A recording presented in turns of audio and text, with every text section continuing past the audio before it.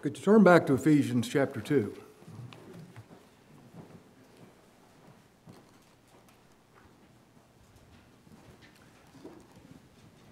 Tonight, I'm going to be bringing a message I've entitled, Grow, Abound, and Increase. It's a message on spiritual growth. And I've been thinking about this message for several months, and I feel like tonight's the time to bring it. I've entitled this morning's message, Gospel Peace. Gospel Peace. Now, you noticed in reading that passage of Scripture in verse 14, it says, He is our peace. A lot of times when we think about peace, we think about a feeling, and indeed peace is a feeling. But this passage says He Himself is our peace. And then in verse 15, the last phrase, so making peace. Not only is He our peace, He made our peace. And then we read in verse 17, He came and preached peace to you. Gospel peace. What is peace? Well, there's several things that come to our mind when we think of peace. First thing that comes to my mind is a harmonious relationship between nations. They're not at war. They're at peace. They're on friendly terms. No war. And then we think of peace between people. What a blessed thing that is. Peace in the home. Oh, what a horrible thing it is to have a non-peaceful home, but to have a peaceful home. The peaceful relationship with friends. People who don't judge one another. You don't have to be worried about what you say around them, that it's going to be taken wrong and twisted and used against you. But there's peace. You know that person loves you. You know that person has your back. And you feel at peace. There's no contention between people. Then there's the peace that comes from freedom from being molested. I know this seems like a trite example, but I remember when I was a kid, there was a bully in my neighborhood. I was afraid to go out. I knew what was going to happen. He was going to give me a licking. And wasn't a lot of peace about that. I know that's a small, but just bullying now in the workplace, whatever you got to deal with, school, bullies. The peace that I love to think most of is peace with God, where God is at peace with me. Having been justified by faith, we have peace with God. He doesn't have any reason to be mad at me. And I don't have to fear because of my sin, because I'm justified by Him. What a blessed thing this is, peace with God. You know, this concept of peace with God can be seen in one of the Lord's names, Jehovah Shalom, the Lord our peace. Gideon had the Lord appeared to him. He's scared to death. He thought, I'm going to die. I've seen the Lord. And the Lord said, fear not, you're not going to deny. And Gideon went and built an altar called the Lord our peace. Peace with God has to do with me not lacking anything for peace. I got everything God requires. I'm content, not looking for anything else, because I know I'm accepted through Christ. That is peace with God. No reason for God to be mad. Listen to this scripture from Jeremiah 29:11. For I know the thoughts that I think toward you, thoughts of peace and not of evil, to bring you to an expected end. Now, if you're anything like me, and I dare say you are, quite often you think of the Lord being mad at you. And I understand that. I understand you thinking that way. I think that way too, because of our sinfulness and so on. But how precious that passage of Scripture is that I just read. I know the thoughts that I have of you, thoughts of peace and not of evil, to bring you to an expected end. And peace, the feeling. Peace is a feeling. It's a feeling of contentment. It's a feeling of satisfaction, knowing you don't need anything else. What a glorious feeling. The feeling of peace within. It has something to do with what Paul was talking about when he talked about the joy and peace of believing. There is joy and there is peace in this thing of believing. Now, peace is a feeling, and it's a good feeling, but you can also have this feeling of peace that's not well grounded. I want you to think about that. There are people who die peaceful deaths, thinking everything is okay with their soul, and they wake up in hell. The prophet warned of those who cry, "Peace, peace," when there is no peace. You can have a feeling of peace and that not be a well-grounded peace. Now, God is called the God of peace 8 times in the New Testament.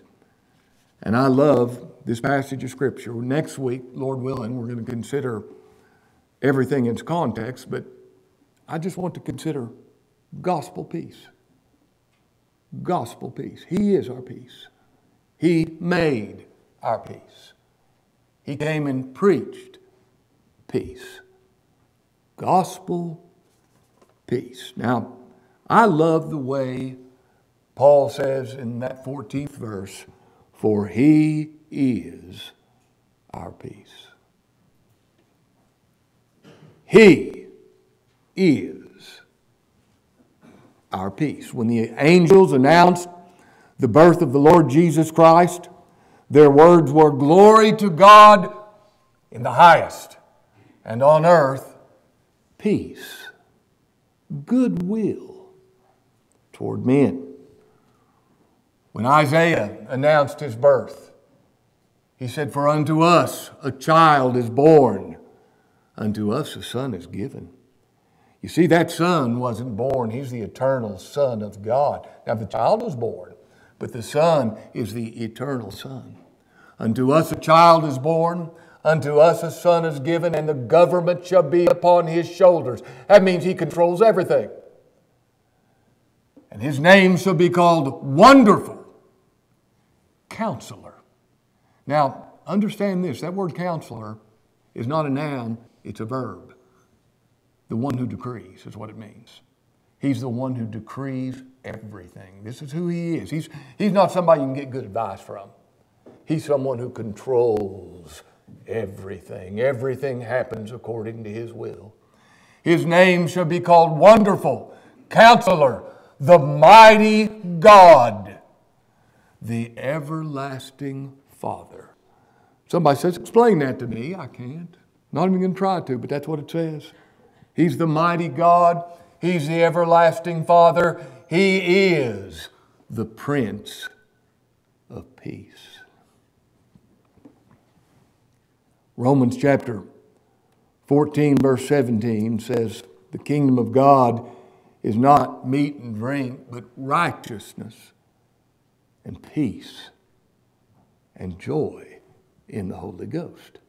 Now, if you're in the kingdom of God, that means you have His righteousness. That's a blessed place to be, isn't it? To have His righteousness. And you know what's going to happen if you have His righteousness and you are made to see that? You're going to have peace. The only way you're going to have peace is if you see that His righteousness, His personal righteousness, is your personal righteousness. And if you see that, you'll have peace. And you know what else? You'll have joy. The kingdom of God is not meat and drink. It's not do's and don'ts. It's not rules and regulations. It's righteousness.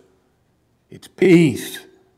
It's joy in the Holy Ghost.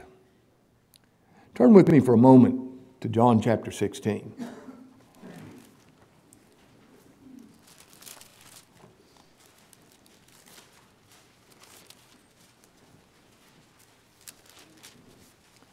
Verse 33.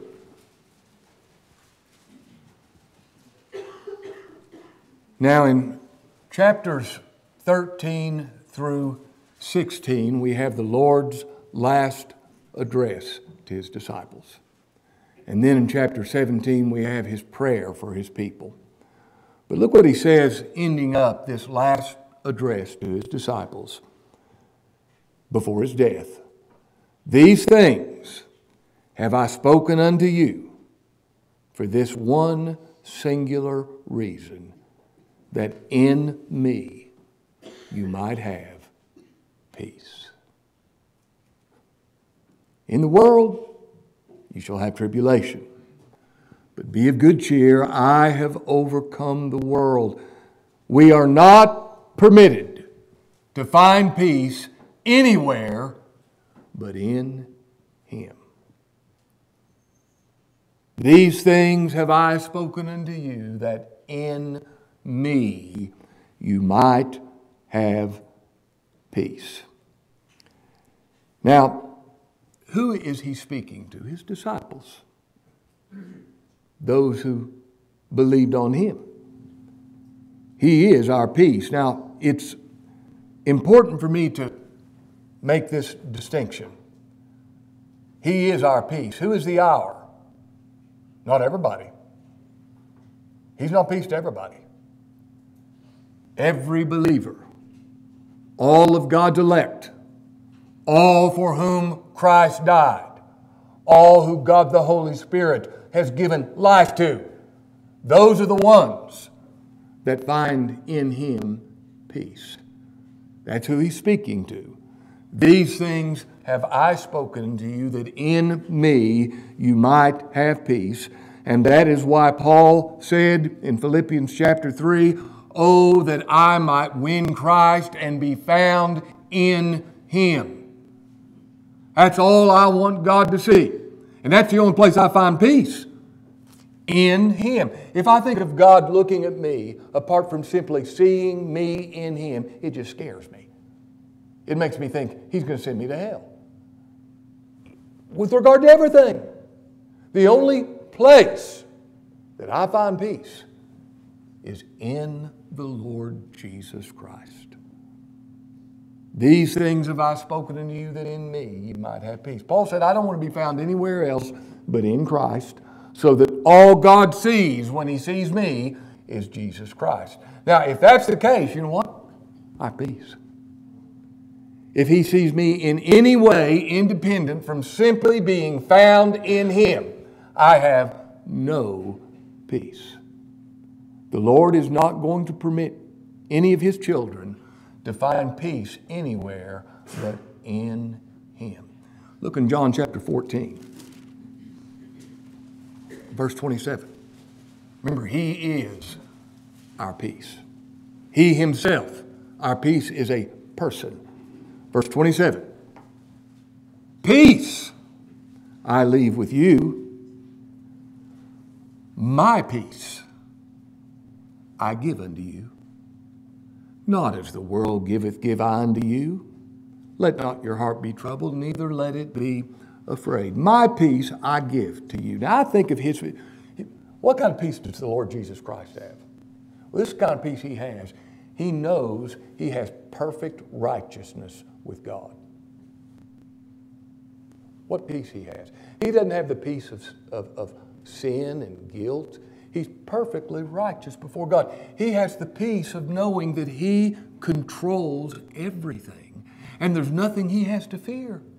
I mean, everything is under His thumb. And it can't be any other way but that, because He's God. He's all-powerful. He's omniscient. He controls everything. He's got the peace of who He is. He's got the peace of knowing His Father is pleased with Him. He said, I do always those things that please the Father. What peace the Lord Jesus Christ has. And He says, my peace I give unto you. Now that is peace. My peace I give unto you. I love the scripture in 1 John chapter 4, verse 17. As He is. Well, how is He? Perfectly peaceful with God. As He is, so are we in this world. He is our peace. My peace doesn't come from circumstances. My peace comes from this. He is our peace. It's the peace of not lacking anything. Listen to this scripture. Colossians chapter 2, verses 9 and 10. In Him dwelleth all the fullness of the Godhead bodily, and you are complete. You're complete. You do not need anything else. You can't be any more loved. You can't be any more accepted. You can't be any more holy. You can't be any more righteous. You are complete. This is every believer. You are complete. How? In Him. In Him.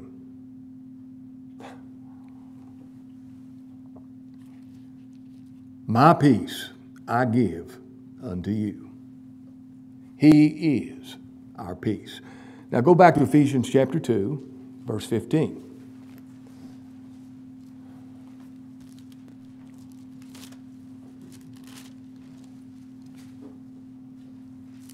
Well, let's start reading in verse 14. For He is our peace, who hath made both, speaking of Jew and Gentile, He hath made both one. You're looking at a Jew, and you're looking at a Gentile. They're both one. That distinction is over. All of God's people are God's heritage. All of God's people are true Jews. He is our peace, who hath made both one, and hath broken down the middle wall of partition between us, having abolished in His flesh the enmity, even the law of commandments contained in ordinances, for to make in Himself of twain one new man, so making peace. Have you ever heard a preacher say, have you made your peace with God? Have you made your peace with God?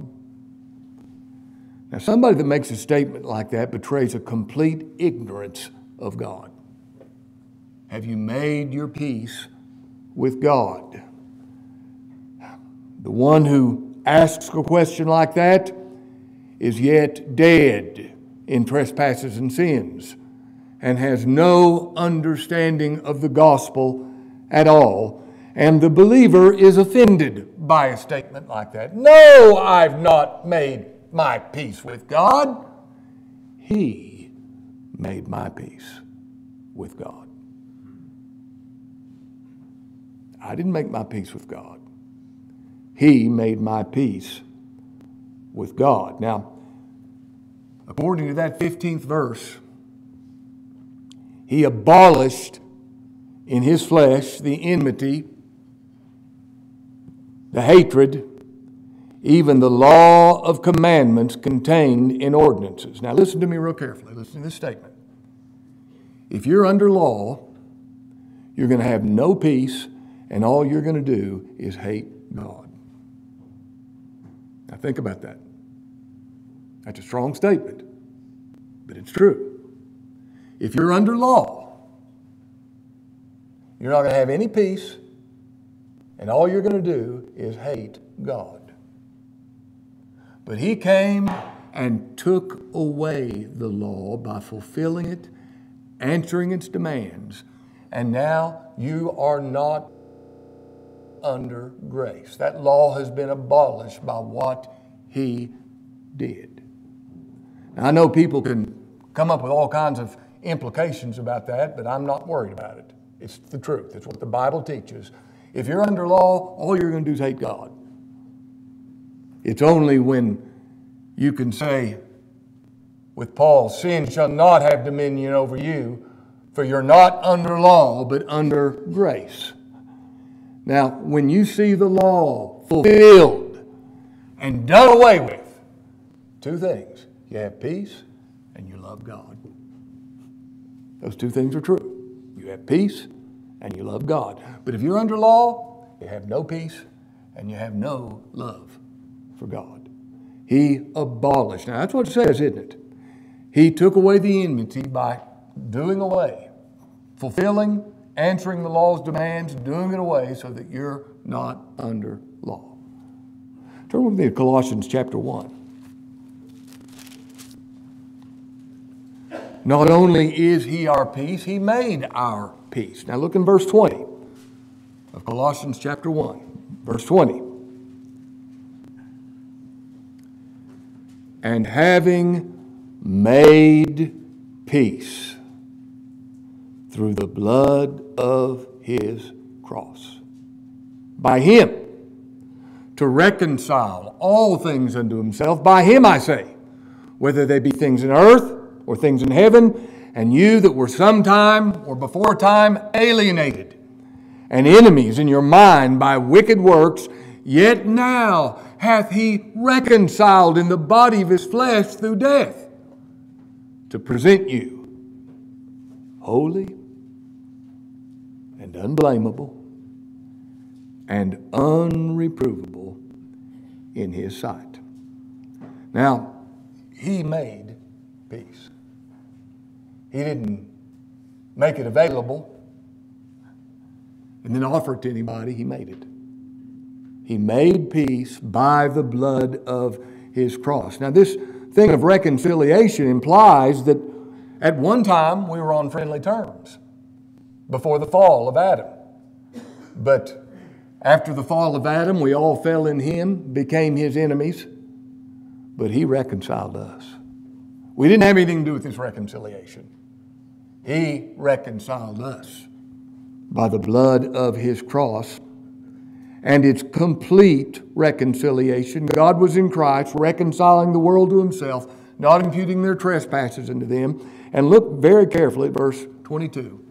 Now, this gives me peace. He is my peace. He made my peace.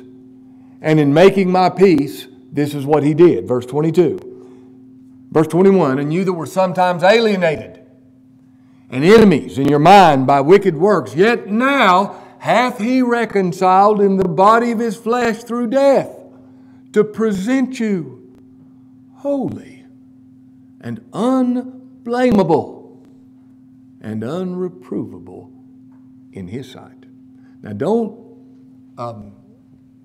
miss this word, in His sight. That's as important as anything else in that verse of Scripture, in His sight. Perception is reality to us. We perceive something and it's real to us, whether it's real or not. But He sees things as they really are. This is the truth concerning every child of God without exception. You are, because of what He did on the cross, you are holy in His sight. You might not even be so in your own sight, but you are in His sight. And if He sees you that way, that's what you are. You are unblameable. You don't have anything to feel guilty about. There's nothing anybody can blame you for. Nothing in His sight. You are unreprovable. Nothing to reprove you for in His sight. Now, beloved, that's peace. That's peace. Turn to Romans chapter 4.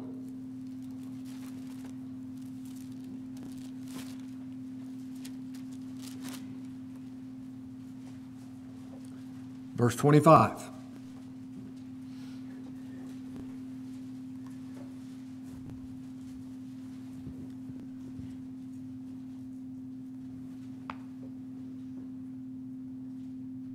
Who was delivered to the cross is what that's talking about, for our offenses, and was raised again for our justification.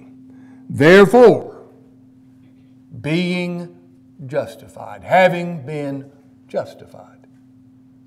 Now, when the Lord was hanging on that cross, the sins of God's elect became His sins, and He put them away. And when He was raised from the dead, all of God's elect were justified. You're not justified by your act of faith. You're justified by the actions of the Lord Jesus Christ, the action of the Lord Jesus Christ, what He accomplished. By faith, you believe that. You believe that. That's what faith is. It's believing that we're justified by His faith. One of the reasons, I think about what you were reading there, Claire. One of the reasons I love the King James Version is, it's the only version that says that we're justified by the faith of Christ. If you got any other version, it says you're justified by faith in Christ. And the reason being, the translator said, well, that doesn't make sense. How can you be justified by the faith of Christ? So they just change it. But in the original, that is the way it reads. And I'm justified by Christ. Not by anything I did, by the faith of Christ, by the faithfulness of Christ, by the obedience of Christ. Justified. Now, if you're justified, and this is the very heart of the gospel, if you're justified, that means you didn't do anything bad. You never sinned. Somebody says, but I know I've sinned. Christ bore my sin. And it's gone. And I have perfect righteousness before God because His righteousness is given to me. That's what justification is. Therefore, having been justified, by faith we have peace with God. The only way that I have any peace with God is if Jesus Christ justified me. And I don't stand before God in any way except perfect righteousness. Now that gives me peace. That gives me peace. If you put anything on me, my peace leaves. If you put any of my salvation dependent upon me doing anything, I have no peace. I know what's going to happen. But if He did it all, I have peace. He made my peace with God, and this is the peace that passes all understanding. Now back to our text in Ephesians chapter 2. First point is, He is our peace. Boy, I'm so thankful it says it that way. He is our peace. Secondly, He made our peace with God. And then in Ephesians chapter 2, verse 17, He came and preached peace to you which were afar off, and to them that were nigh, speaking of the Jewish people. He came and preached peace. Now, our message is a message of peace. Turn to Romans chapter 10.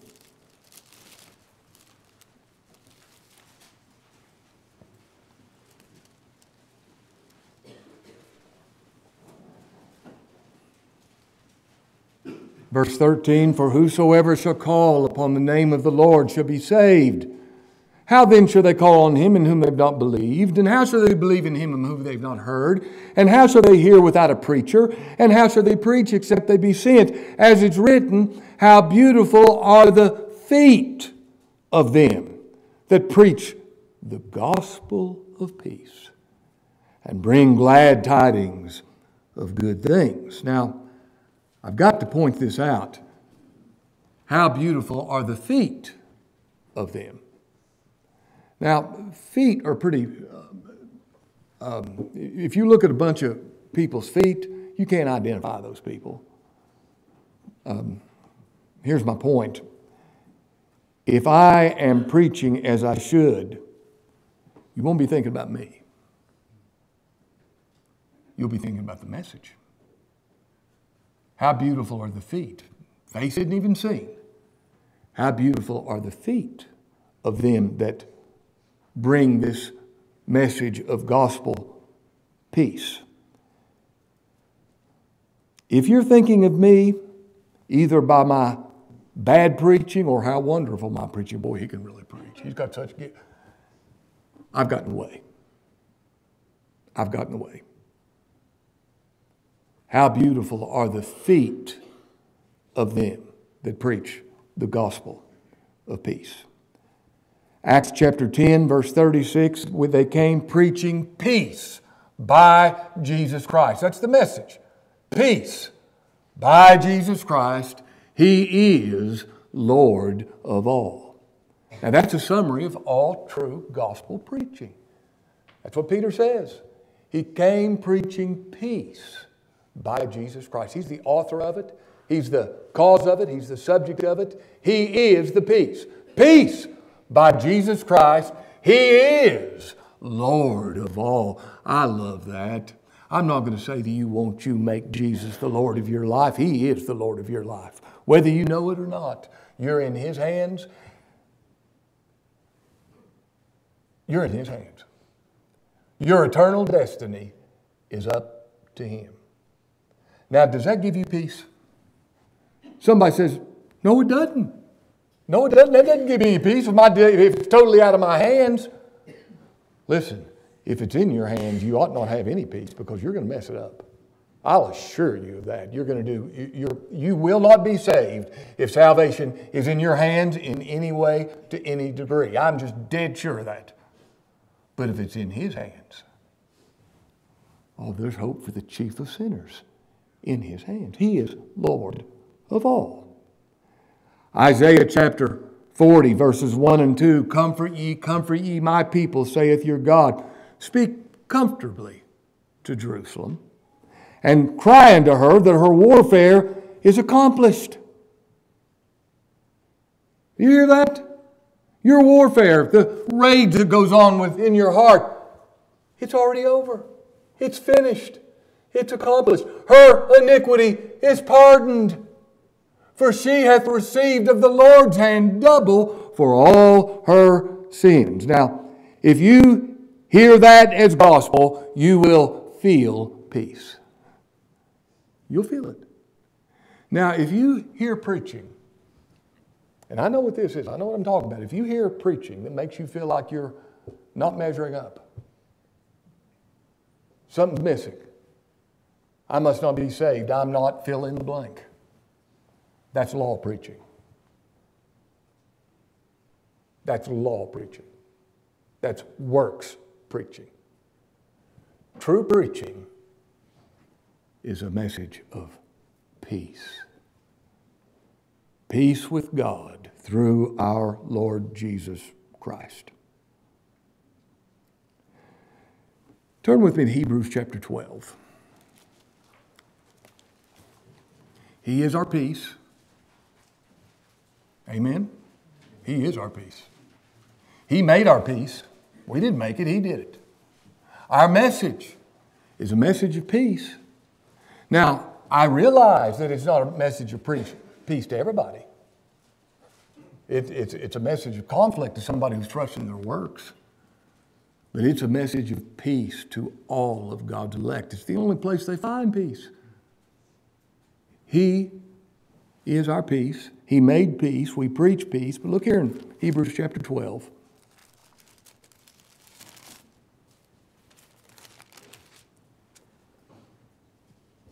Verse 14. Follow, pursue peace with all men. Make this your aim. Make this your pursuit. Follow after peace with all men. Listen to this scripture from Romans chapter 12, verse 18. If it be possible, I realize sometimes it's not possible, but if it be possible, as much as life in you is, live peaceably with all men. Blessed are the peacemakers, for they shall be called the children of God. Now, I hope I'm going to go ahead and say it. I hope I don't have to say it, but I'm going to go ahead and say it, so I guess I do. A peacemaker is not someone who avoids conflict at all costs. There are those who, to avoid conflict, they're not going to say anything when the gospel is not being preached. That's not being a peacemaker. That's actually being the opposite. You're not doing anybody any good that way. And I don't want to be that person. I want to stand for the gospel of peace. And if somebody tries to water it down in order to avoid conflict, I don't want to have anything to do with that. And you don't either. So when I'm talking about being a peacemaker, when the Bible's talking about being a peacemaker, included in that is being someone who's persecuted for righteousness' sake. That's the next thing in the Beatitudes. Blessed are they who are persecuted for righteousness' sake. But in this thing of following peace, be a peaceful person. Not contentious. Don't be one of those people, and you know these kind of people, they're so easily offended. You have to walk on eggshells around them. Don't be that person. Don't be one of those people, and you've seen people, there's people you feel judged by and criticized by and condemned by, and you don't feel any peace around them. Don't be that person. Be a person where other folks who are around you, they feel peace. Peaceful. I want to be a peaceful person. And someone who can say he is our peace.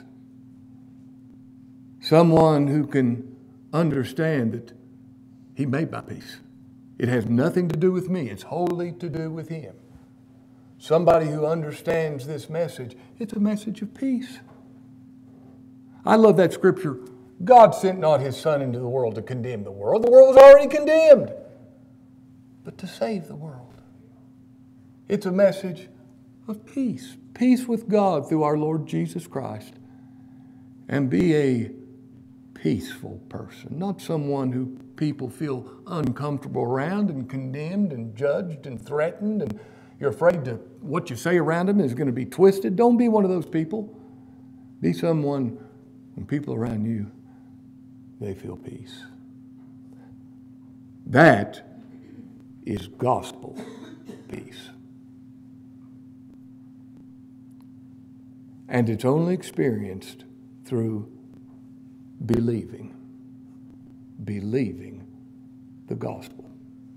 Let's pray.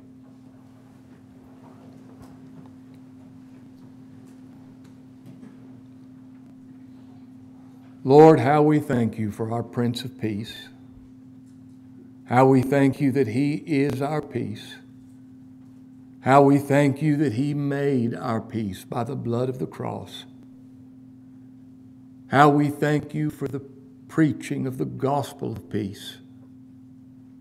And Lord, we ask that you would make us peacemakers.